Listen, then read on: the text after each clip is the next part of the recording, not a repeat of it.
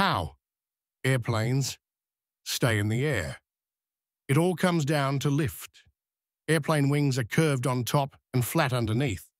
As air flows over the wing, it moves faster on top and slower underneath, creating lower pressure above and higher pressure below. This difference lifts the plane. It's called Bernoulli's principle. At the same time, engines generate thrust to push the plane forward, while drag resists motion and gravity pulls it down. Pilots and onboard computers constantly adjust flaps and angle to balance these forces. The faster the plane goes, the more lift it generates.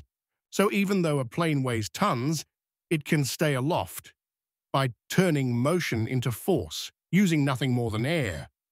Flying might feel like magic, but it's pure aerodynamic science. Learn something new every day. Hit like and subscribe.